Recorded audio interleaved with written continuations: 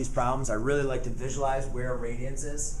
So it says find the complement and supplement for 2 radians. So first of all, I need to think, what are radians, right? Where are my radians? So I'm going to draw the circle. All right, and we remember radians is the distance of our radius, right? So if I was going to take this distance and wrap it around, roughly 1 radian, give me here, 2 radians, 3 radians, roughly, right? I know my circle is not very great, but that's 1 radian. Here would be 2 radians. Here would be 3 radians.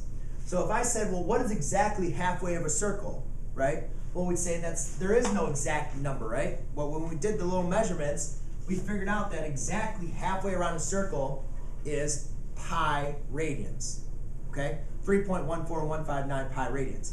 So all they're saying is the exact same thing. When we're finding the complement and the supplement, we know exactly halfway around is pi, which is an irrational number. It goes on forever. So halfway, if here's pi, then halfway would be pi over 2. So if I say find the complement, remember complement is what 2 angles add up to give you 90 degrees, right? Well, if my first angle is over 90 degrees, I can't have a complement, correct? Right? So I'd have to do, remember, just be careful, just it is pi divided by 2 minus theta equals your complement. However, this is greater than 90 degrees, so therefore there is no complement for this problem.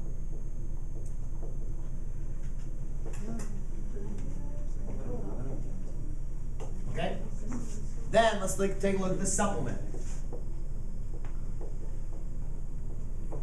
Remember, the supplement is what 2 angles add up to give you 180 degrees. But now we're not dealing with degrees, we're dealing in radians. Well, what is the exact term for 180 degrees? It's pi.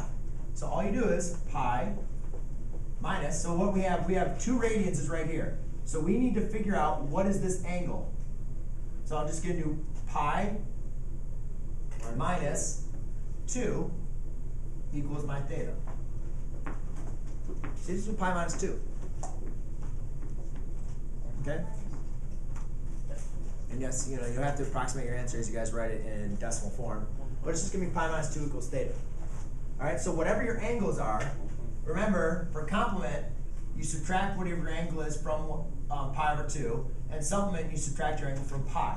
So if it's just radians, you just do it like that. I know a lot of you guys got confused because you're like, well, it was easy when it was like pi over 3, right? You just said pi minus pi over 3. Well, pi over 3 is a fraction, right? It's really 1/3 of pi.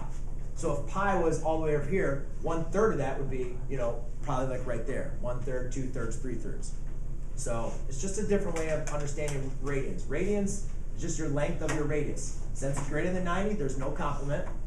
But to get your supplement, you just do pi minus your angle, which is 2 radians, equals your theta. All right? Yes? I was asking you.